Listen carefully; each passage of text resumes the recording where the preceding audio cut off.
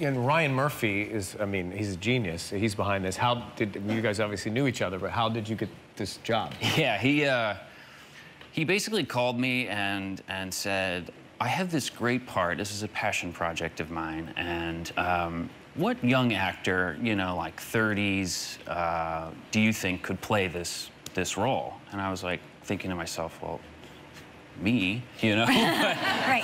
Yeah. Was that a trick question? It was a trick. It was a trap. You know, and Right. and then I was like listening. I was like, Finn Wittrock's great, and he's like, no, he wouldn't want to do it. I was like, Shia's great, and he's like, no, that's not right. And I was like, okay, and he's like, well, just think about it and get back to me. And I was like, all right. So, was this a all mind game? Yes, it was a total mind game. He wanted me, and then He wanted you to say me. Me. Well, he called me later and said, you know what, he goes, I think you would be really upset if someone else played this part.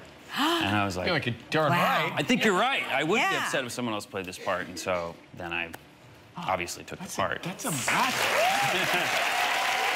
mental chess right there. Yeah, that was crazy.